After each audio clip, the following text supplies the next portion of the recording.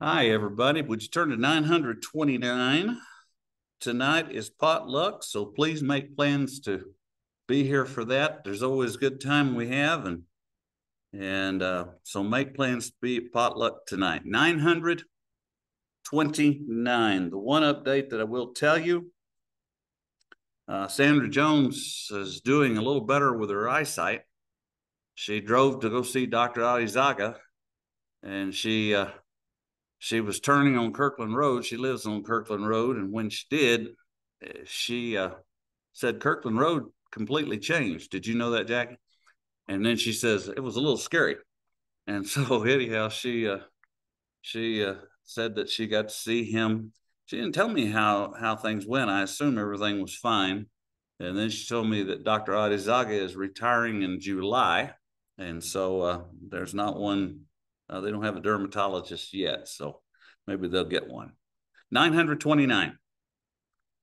Father, we love you, we worship and adore you. Glorify your name in all the earth. Glorify your name. Glorify your name. Glorify your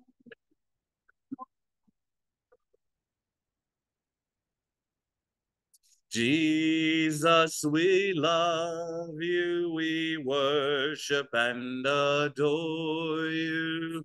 Glorify your name in all the earth. Glorify your name. Glorify your name. Glorify your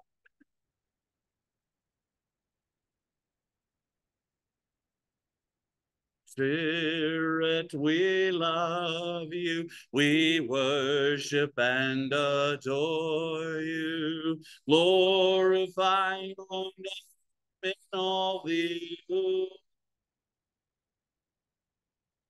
Glorify your name. Glorify your glorify in all the earth.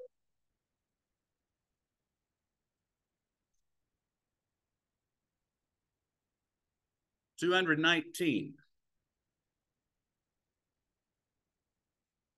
219.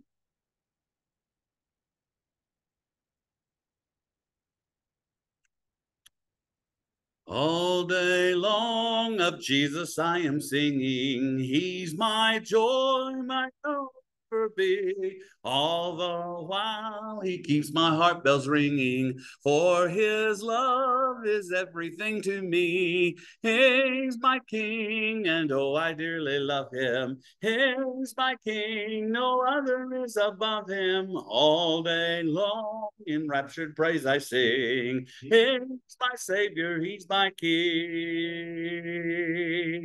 Streams of love around my soul are flowing. From his heart love's everlasting spring. That is why my faith in him I'm showing. That is why an endless song I sing. He's my king, and oh, I dearly love him. He's my king, no other is above him. All day long in raptured praise I sing. He's my savior, he's my king. In his light, I'm going home to glory with the souls who trust his saving grace. Going home to sing and tell the story in the blessed sunshine of his face. He's my king, and oh, I dearly love him. He's my king, no other is above him. All day long in raptured praise I sing. He's my savior, he's my king. 682. 682.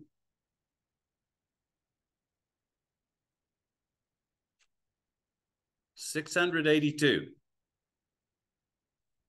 To God be the glory, great things he hath done. So loved he the world that he gave us his Son, who yielded his life an atonement for sin, and opened the life gate that all may go in. Praise the Lord, let the earth hear his voice. Praise the Lord, let the people rejoice. Oh, come to the Father through Jesus the Son, and give him the glory, great things he hath done. Great things he hath taught us, great things he hath done, and great our rejoicing through Jesus the Son.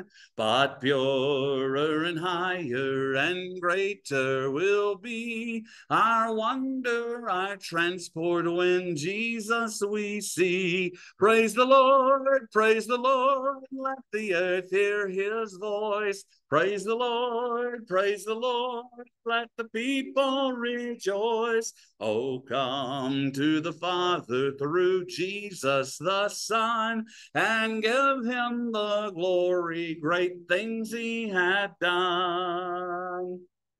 75. Before we partake of the bread this morning, 75.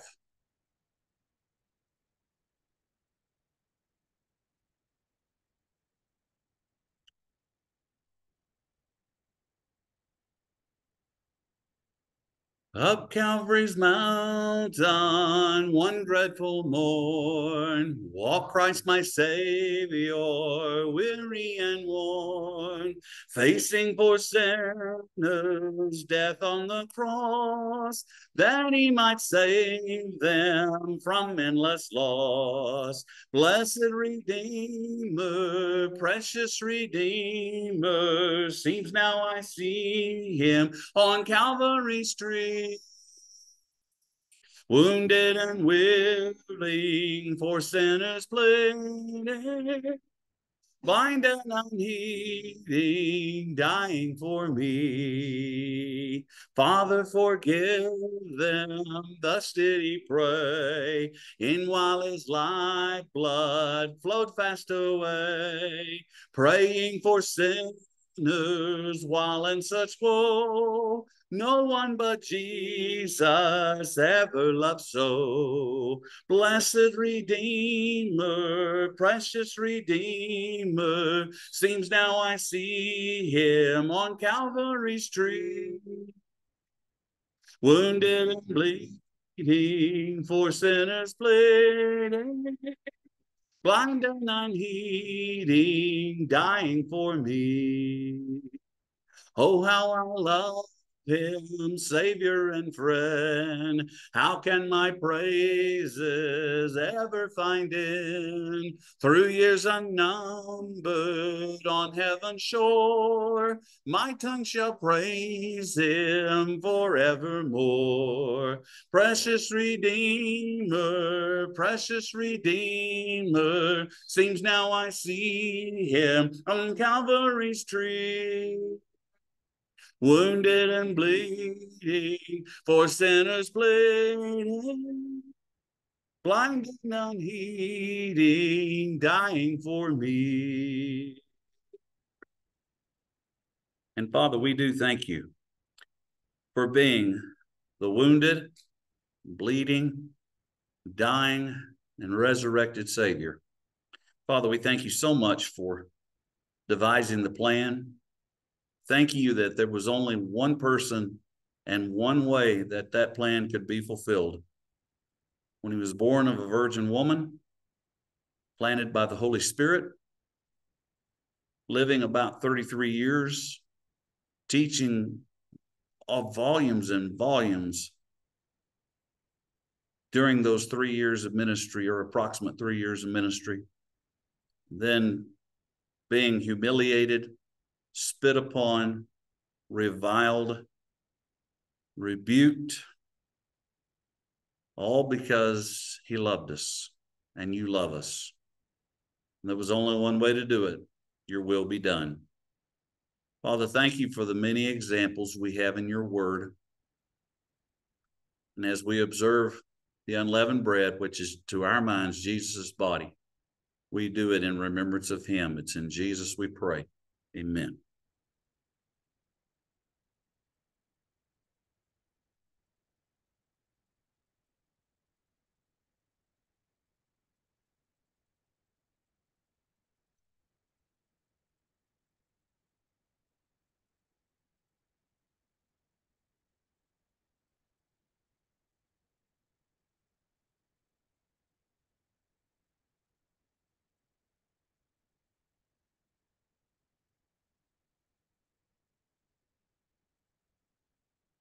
$910. Before we partake of the fruit of the vine, $910.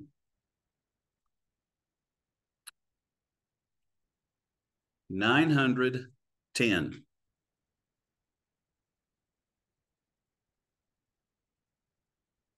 Boundless love, unending joy. This is my life. It's what I know. I can't believe that he selected me. Jesus, my Lord, it's you I owe. Boundless grace because of Calvary, his life he gave, his love outpoured. I now can live with him eternally. Jesus, my Lord, it's you I owe. And Father, we do thank you, and we do owe you. But Father, we can never repay that debt. That's where grace kicks in. And Father, we thank you that you're merciful. That's where you treat us less than our sins deserve. And Father, that's all possible because of our attorney, our intercessor, and our mentor, our mediator. Father, we thank you for the example that he left,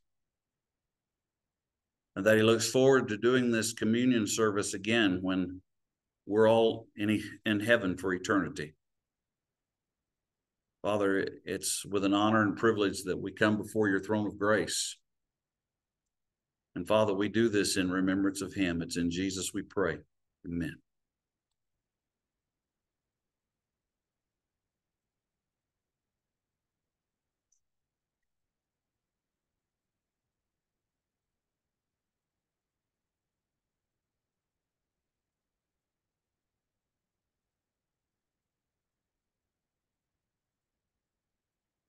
$59. $59.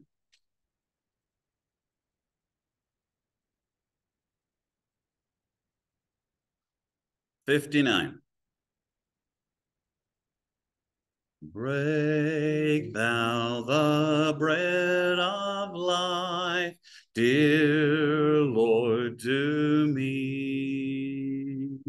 As thou didst break the loaves beside the sea, beyond the sacred page, I seek thee, Lord. My spirit pants for thee, O living word. Bless thou the truth, dear Lord, to me, as thou didst bless the bread by Galilee. Then shall all bondage cease, all fetters fall, and I shall find my peace, my all in all. Would you please mark 207? 207.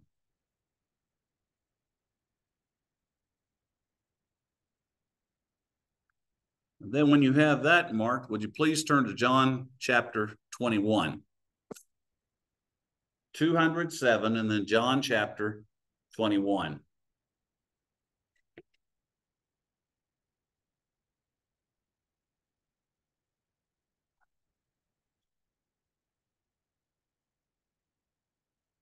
I used to impersonate people that were older than I was, not intentionally. It's just what I did. And I could hear the old timers saying things like, now that coffee is cold and you need to go make another pot. My daughter and I have a vehement debate whether coffee should be cold or hot. If I knew that I could make billions of dollars off of cold coffee, I'd have done that a long time ago. Now, some newer, older people used to say, you need to throw that in the microwave. That's just too cold. Or they would say something like this. Well, I've seen everything, only to be shocked that you haven't seen everything. That there are things that you're going to see, whether good or whether bad, that are going to take place. Jesus spent the first 30 years of his life providing for his family, with the exception of one who rejected him. With his brothers and his sisters, they rejected him. They were so embarrassed by him. And finally, when he got to be about 30 years old, according to Luke chapter 2, that's when he started his earthly ministry. And it lasted about 3 years. But I want you to look at the very last verse of the Gospel of John. And when I say I've seen everything, I haven't seen everything. And this just blew me away the first time I really got a hold of it. And these are many, and there are many other things Jesus did, which if they were written one by one, I suppose that even the world itself could not contain the books that could be written. Amen. Now, some people argue with that word suppose, but you got to remember that these men, these 8 New Testament writers and the 32 who wrote the Old Testament are inspired of the Holy Spirit. They do not write anything that is wrong. Now, the Holy Spirit didn't do like Mrs. Gunkel did to me when I was in school, and she would transcribe, take my hand and force it this way and this way. And I'll tell you, I have pretty decent handwriting compared to most men, but I don't have great handwriting like my wife and daughter. And my son writes pretty well too. And so there you go. But nonetheless, the Holy Spirit made sure everything that was in there was right. And last week, we saw one of the greatest events that we will see in a long, long time. And that is the eclipse. If you got out there with your dark glasses, if you were like us, you got your T-Mobile dark glasses, or if you had your welding helmet, you got out there. I watched a guy the other day and he was putting it through his welding helmet. We got to see a show, even though we got only 75% of it. But then it broke my heart and it bugged me that there were some people in the name of God turning around and saying, well, now, you see, this is a sign that Jesus is coming. Do you know that they did the same thing in about 1843? You're still here, aren't you? I'm still standing, huh? I'm like Elton John, I'm still standing. And I didn't know this. I learned something today. That the Jehovah's Witness who started the modern day idea of the rapture and all that business is false doctrine, predicted the end of the world would be 1984. You're still here, aren't you? And people have tried and tried and tried to predict when he's coming. And the reason they do that is two reasons, at least. One, they'll get their life right just in the nick of time. And the other is to prove they were right all along. But if you go back to John chapter 5 and verse 36, John says, by inspiration of the Holy Spirit, and Jesus is talking, he says, I have a greater witness than John's, talking about John the Baptist.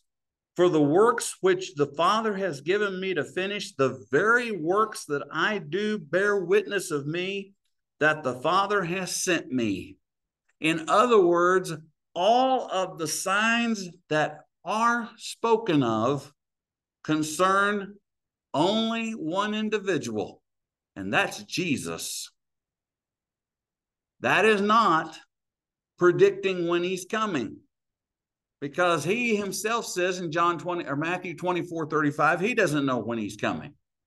I know a lot of people have argued, well, that was because he was a human being. No, he was still the Son of God.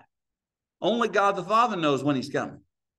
And so John tells us in his gospel alone, we're going to stay in John as much as we can.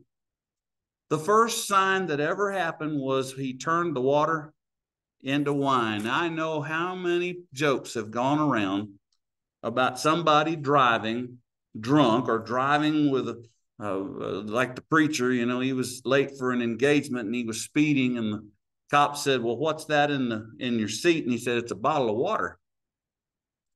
And he said, can I see it? And he said, sure. And the cop opened it up. Whoo, had the foulest alcohol smell. And he said, no, preacher, that's wine in that bottle. And the preacher goes, praise the Lord, he done it again. No, that's not really true.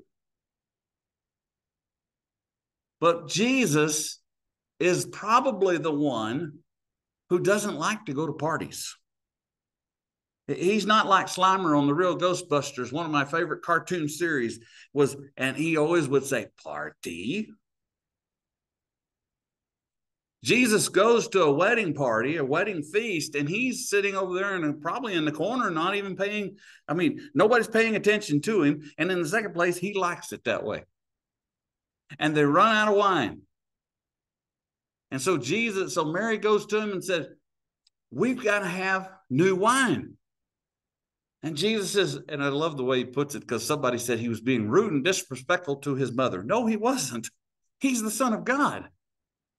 And he says, woman, what does your concern have to do with me? And so he orders them to bring water, and he turns it into wine. And then the wine, the master of ceremony says, man, this is better than what we had before. Now, this is the first miracle Jesus ever did. And you can put in there too, the synonym for a sign is a miracle. Same Greek word, same Greek idea. And what this proved was that Jesus is the creator. Go back to the very first 4 verses of the book of John. In the beginning was the Word. The Word was with God, and the Word was God, and without him nothing was made that is made. He's the creator. He's the creator. Number 2, the second sign was in John chapter 4. He's got this nobleman who comes to him. He's not a Jew, by the way. He's a Roman. He comes to Jesus and he tells him, you've got to come and heal my son. Aren't we like the nobleman? Now, you see, Lord, I want you to come, but I want you to come the way I want you to. And Jesus refuses to go with him. Panic is starting to set in this nobleman's son, or nobleman, because he's got a sickness that is going to kill him. We're not told what it is. But when he does look at the nobleman, you talk about an act of faith. He tells him, go your way. Your son has been made well. All he did was spoke it into existence, spoke it. Man, I would love that if I could just speak things into existence. Maybe I wouldn't, but sometimes when you want it quiet, I hear the ringing in my ears, and sometimes I want to go, hello, because I hear noise all day. And then when I get up in the morning, it's like, I turn the television down. I think I'm going crazy because I had the television on 45 and then I turned it down to about 18. And the longer the day goes, guess what? I got to turn it up a little more and a little more and a little more. And when that nobleman goes home, his servants run to him and said, your son's okay. And he said, what time did that happen? And they told him what time, and the nobleman knew it was the very second and the very minute and the very hour that he said, go your way, your son's been made well. He didn't have to be right there present. He didn't have to be there physically. We're going to look at another story in a little bit that they think that he's got to be there physically to heal. They don't believe anything he says anyway. And he convinces them by his actions. You see, he's the Savior. We need a Savior. There's a song I want us to learn, and it's kind of hard because it's got an alto lead on it. And I'm not trying to be disrespectful to alto people. It's just the key is one thing, and the way I heard it, boy, that guy, he gets after it. He's like me. He gets after it. You know, he's got it way up here. This life is filled with sorrow and troubles here below. We're often made to wonder just why it should be so. In every tribulation this life must bring to view. Oh Lord, we need a friend like you. We need a Savior.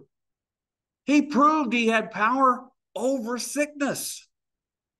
Oh, don't we wish that sometimes he'd just wave a magic wand and we wouldn't feel as bad as we do, or we wouldn't feel as awful as we do, or Christopher and Brianne were giving me a hard time the other day because I was moaning. Doc Morris worked me over pretty well, and I didn't moan as much. Thank you, Doc. And I was still, amen, I was still catching myself a little bit out of habit. Oh, I wasn't supposed to say that, was I? We had an elder here one time. I laughed and laughed. He did not want to spend $3,200 on hearing aids. You ever know the phrase that says, rule number one in the house, I'm the man of the house. Number two, she's the woman of the house. Rule number three, do everything number two says. He said, we're not going to get those hearing aids. And she says, oh, yes, we are. And he said, Wayne, that's the best pair of hearing aids I've ever had. I said, for $3,500, they better be, huh? And he said, yeah. And he said, you know what I caught myself doing? I kept going, huh, out of habit. Out of habit. You see, sometimes we say things out of habit. Where I'm from, they love to do this. Bree just gets aggravated and then she starts talking like them, and then I laugh. But it's a habit. It's a habit we get into. The third sign, he's healed the lame son, or the lame man. We studied this a week ago Wednesday. The thing that upset the Pharisees and the Sadducees wasn't that the guy was healed, as much as what? He healed him on the Sabbath day. And what did he tell him? He told him, rise, get up, take your bed and walk. Which proves that he's got power over birth defects. He's got power over birth defects. Now, let me go back to something I was trying to say Wednesday night, week ago, and I don't think I made it very clear. So let me try to catch you up, so to speak. It's amazing to me how people hold on to some beliefs. And I've told somebody this before, and those who haven't heard it, bear with me. I go to see this woman who had a baby, gorgeous baby. Only trouble was she had a cleft palate. I just learned the other day that if you don't put a key on your belly, during the eclipse, your baby's going to have a cleft palate. I didn't know that. See, I learned something Monday morning. And so anyhow, I don't know, we didn't have an eclipse that year. And so I was just, oh man, God bless, praise the Lord, that baby looked. And there was some people that were there, and I said, well, look, I'm not going to bother you guys. I just want to come by and say hi. And gorgeous baby. And she said, can you stick around a minute? I thought, oh, what did I do now? And so the others left, and she said, Dwayne, why does God hate me?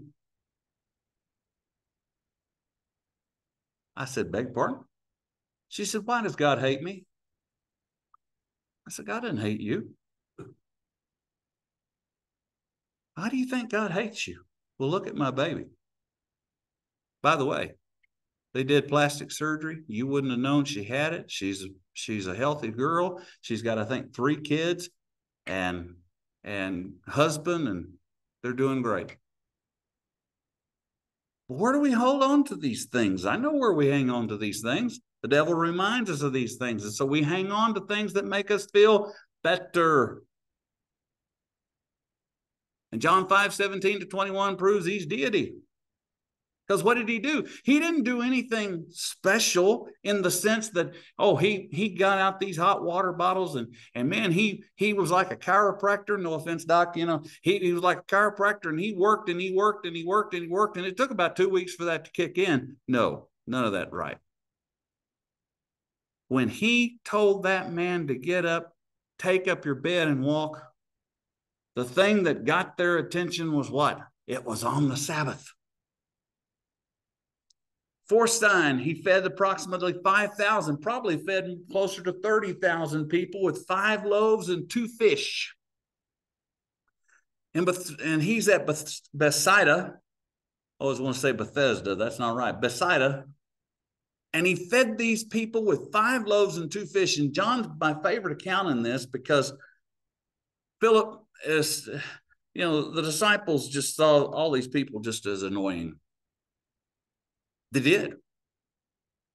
They're trying to crowd the territory. They shouldn't be trying to crowd the territory. They should be trying, that's our positions. And Jesus said, when Philip says, Jesus, you need to send them down so they can get something to eat. Jesus says, nah, you don't need to send them down. You feed them.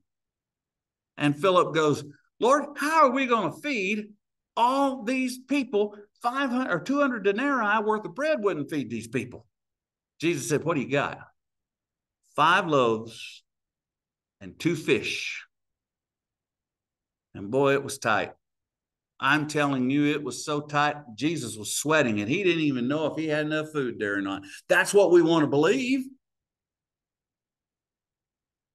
When they got full, everybody got full, and they got their belly full. And I'm not talking about just eating enough. I'm talking about like we have at a potluck, We eat and going, oh my golly. Or at a gospel meeting, it's a 20-pound gospel meeting. You gain 20 pounds during the week. Jesus said, go pick up the baskets of fragments. Historians said these baskets were 24 gallons tall. They picked up 12. And Jesus knew these guys, still didn't know who he was, because on another occasion he said, you only stick around with me because you got your belly full. You see, he controls the food supply. Oh, when I hear people talk about the water drying up, most of what they say is right. Do they ever notice why the water's drying up? Do they ever take the time to notice why the food's drying up? I'm talking about in the United States. It's because what's happening with the United States with God? Think about that for a little bit. If he can make enough water come out of a rock to feed 2.5 million people, plus all their livestock, and he did it more than once. You see, you can't convince me. You can't convince me that God is not in control. He is the bread of life, John 6:35. He's the water of life, John 4. And he's the only one that satisfies. And so you go to the fifth sign, and then this is one of my favorite too. I like Matthew's account the best, but we'll stay with John. When he walks on the water. You see, he's on the Sea of Galilee. And what happened simply was the wind started getting up, as it always will do. And Jesus has to get away from them. He's got to go spend time with his Father. He's got to spend time in prayer. And when he spends time in prayer, what does he do? He comes down at about 3 o'clock in the morning and he sees them. And he sees what they're going through. And he knows what they're going through. And he doesn't do like we would think. You see, we think what he should do is like Bill Cosby explained that time on Rolling in the Roller Coaster. He said, you always told your mother, because what she would do is fly up and save you and go home and cook dinner, man. That's what you want. But Jesus is watching them. They're straining to row at this, and they're scared to death. And in the middle of this storm, Jesus walks on water toward them. Mark said they thought it was a ghost.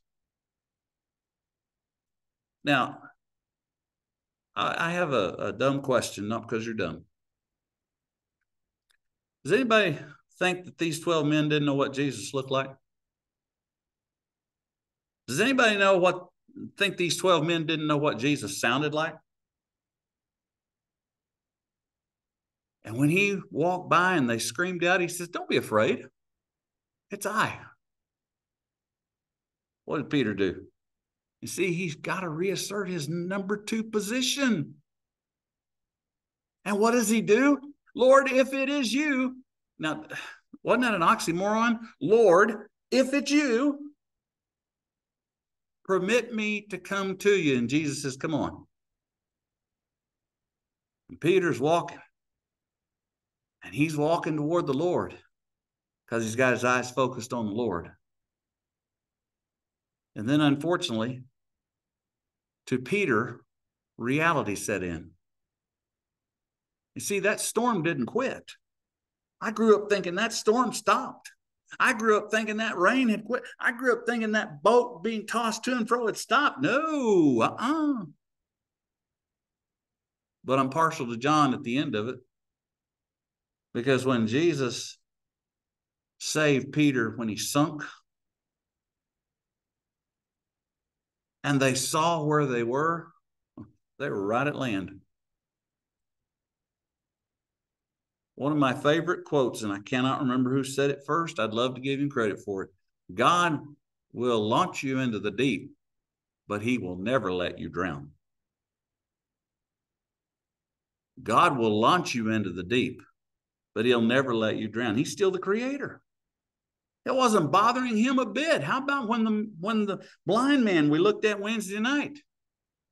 He's doing this in Jerusalem again on the Sabbath day. And John 8:12 and John 9:5 say the same thing. As long as I'm in the world, I am the light of the world. John 8:12 just says, I'm the light of the world. And aren't we glad we have light? Let me tell you something else that always fascinates me. You know, you looked at that sun through your welding glasses or your special glasses and all. You know that thing's 93 million miles away? And you can't look at it with your naked eye? I'm very picky about my eyes because of my heritage. And so I wear shades frequently. I buy prescription shades, as a matter of fact. Because I don't want that sun to damage my eyes any more than it's already been damaged. But isn't it amazing? Especially here. I notice it here more than I do it back at home. Isn't it amazing how nice it feels? And it can be 40 degrees outside. The other day, it was so nice. And as soon as we got home, about 30 minutes after we got home, man, live, that sun went down and started feeling like, ooh, got your attention. Nobody questions if the sun's going to come up in the east. It goes down in the west. I saw something very beautiful, and it was one of the things that I treasured this morning, and that is the moon was up until I got home, and the moon was right over here, and it was starting to turn yellow and starting to go to bed, and I said, I'm going to join you, moon. That was 4:45. See, Jesus is the light of the world, and we all want light. Darkness is the absence of light. You can be, that sun out there you can be working on something, and that sun's out there, and you still got to have light. One of the things that I inherited from my dad and my kids don't like is the fact that I always tell them, will you please put that light where I can see? And then Bree sent me a TikTok thing a while back, and I went, same thing. Jesus is the light of the world, and we need light. And of course, the last sign, at least, that we know is this one. We usually hear this one at a funeral, and it's appropriate. But we should think of it more while we live, too. Jesus has been told, don't go to Jerusalem. Don't go to Jerusalem. Bethany's not too far, about 12 miles from there. And Mary and Martha sent to Jesus, said, Lazarus, you're the one you love. The one you love is sick. And then Jesus said, oh, he's sleeping. Well, the 12 think what he's talking about is he went to bed. John says he died. And Jesus stayed 2 more days. And at the 2 more days, Jesus said, I'm glad I wasn't there so that the glory of God could be revealed for you. And Martha's the first one. Poor Martha, we get on her case sometimes, but we're just like her. And Martha starts chewing the Lord out. She said, if you'd have been here, my brother wouldn't have died. Jesus said, I'm the resurrection and the life. Do you believe this? I know he'll rise one day. That isn't what Jesus said. See what I said a few minutes ago? We don't believe Jesus when he talks sometimes. Here's the Lord, the one who broke the bottle, or is going to break the bottle of that costly perfume. And Judas is going to get upset because he had charge of the money. He said, we could have used that to feed the poor. That wasn't what he wanted to do. He was taking and stealing from the money box. And she walked up to him. Mary walked up to him and chewed him out. Lord, if you'd have been here, my brother wouldn't have died. And Jesus said, I'm the resurrection and the life. He who believes in me, though he dies, will live. Do you believe this? I know he'll live one day. That isn't what Jesus said. And by the way, when Mary was mourning and she runs to see Jesus, they all follow. Everybody, a big old crowd follows her. And Jesus says, show me where the tomb is. Now I want you to stop for a minute. If he knows he's dead, he knows where he's buried. So why would Jesus say that? Because he wants us to respond to him. And so what does he do? Or what do? They take him to the tomb. And then Jesus says something else. Roll away the stone.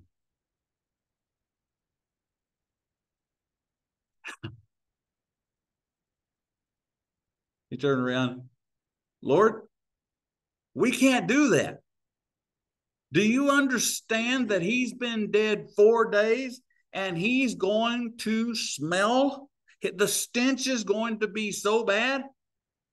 And Jesus wouldn't take no for an answer. Now, hang on a second. Let me ask you a second question. Do you think that if Jesus knew he was dead and he knew where he was buried, do you think Jesus didn't have the ability to roll that stone away? But he's not going to do for us what we can do for him. What I mean by that is we have the ability to do what he says to do.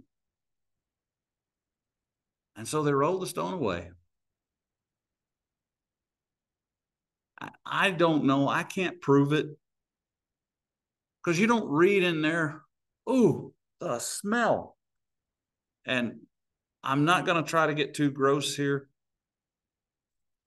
but I have picked up a fellow who hung himself and he was out in the sun for 18 hours. It was very difficult to get back to Silver City for 60 miles. I'll just leave it at that.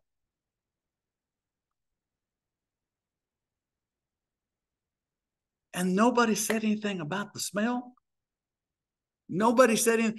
Everybody's looking at Jesus. Aha.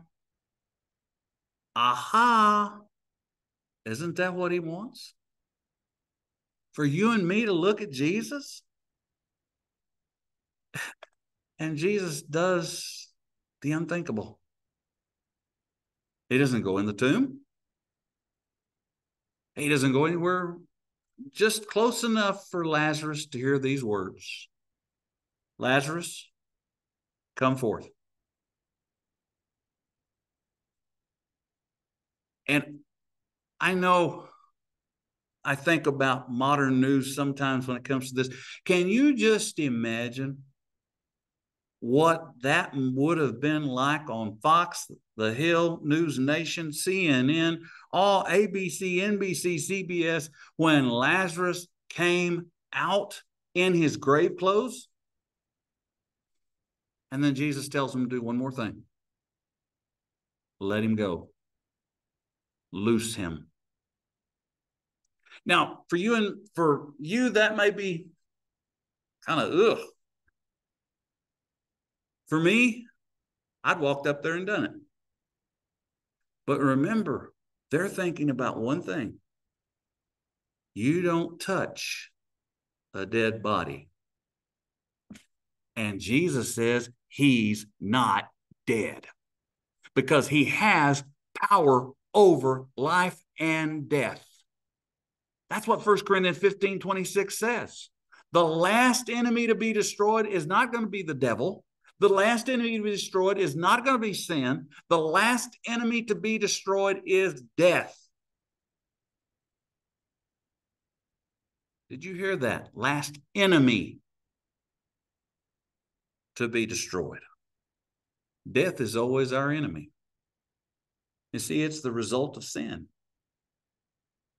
It's the wages of sin. It's separation from God.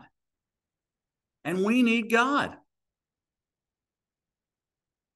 And folks, Jesus came, and the 7 signs John just showed us are all about Jesus. And when he says back in Matthew 12, I think I said John 12 a couple of weeks ago. I want to correct that. Matthew 12, the only sign that will be given to this generation is where he will be lifted between the ground and the sky. He will be on a cross. And he hung there for 6 hours one Friday. He hung there so that you and I might have eternal life.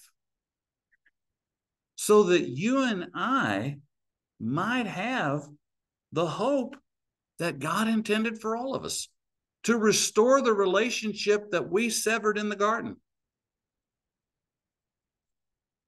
I think about this is long ago, but he's now one of the elders of the church near home. But he cheated on his wife.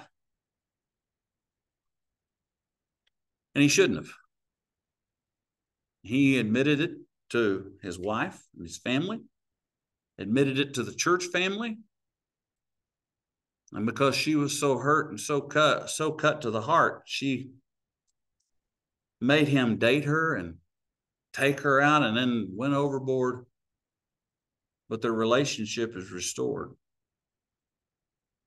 I think about that in relationship to you and me. You see, if we didn't go very far in this. We severed the relationship. And what does God want? He wants to restore it. That's why we put in the bulletin, what must I do to be saved? And what must I do to stay saved? Is to be faithful to death, and you'll be given, not earned, given a crown of life. You'll be given the victory. And it's all because he loved us first. 1 John 4:19. So we love him. And if you're here this morning, we're going to sing 207 as a means of encouragement this morning. 207. If you need to respond to the Lord's invitation, not ours, the Lord's, please let us know while we sing. Hark the gentle voice of Jesus falleth tenderly upon your ear. Sweet his cry of love and pity calleth, turn and listen, stay and hear. Ye that labor and are heavy laden, lean upon your dear Lord's breast. Ye that labor and are heavy laden, come and I will give you rest. Take his yoke, for he is meek and lowly. Bear his burden, to him turn. He who calleth is the Master holy. He will teach if you will learn. Ye that labor and are heavy laden, lean upon your dear Lord's breast. Ye that labor and are heavy laden, come and I will give you rest. Then his tender voice obeying, bear his yoke, his burden take. Find the yoke his hand is on you laying, light and easy for his sake. Ye that labor and are heavy laden, lean upon your dear Lord's breast. Ye that labor and are heavy laden, come and I will give you rest. 208. And then we'll be dismissed in prayer. 208. Please make plans to be here tonight for potluck. And we always have a good time. And please make plans to be here for that. 'Tis the grandest theme through the ages rung, 'tis the grandest theme for a mortal tongue, 'tis the grandest theme that the world e'er sung. Our God is able to deliver thee, he is able to deliver thee, he is able to deliver thee. Though by sin oppressed, go to him for rest. Our God is able to deliver thee. 'Tis the grandest theme, let the tidings roll to the guilty heart, to the sinful soul. Look to God in faith, he will make thee whole. Our God is able to deliver thee. He is able to deliver thee. He is able to deliver thee. Though by sin oppressed, go to him for rest. Our God is able to deliver thee. And Father, we thank you, you're able to deliver us. You're willing to deliver us. And it's a fact that one day your people will be delivered home. Overwhelms us to think how you will how we will be presented before you, how we will be with our elder brother in that presentation, and how people, our loved ones that are with you, will look forward to that reunion in the sky. Father, thank you for Jesus, and thank you for the life that he lived, the example he set, for the death he died, for the resurrection that he lives, and that he is now seated at your right hand to make intercession for us. That is through whom we ask for the forgiveness of our sins, and it's in his name that we pray, Jesus. Amen. Thank y'all for being here this morning. Have a good week, my dear. You too. Talk to you later. I hope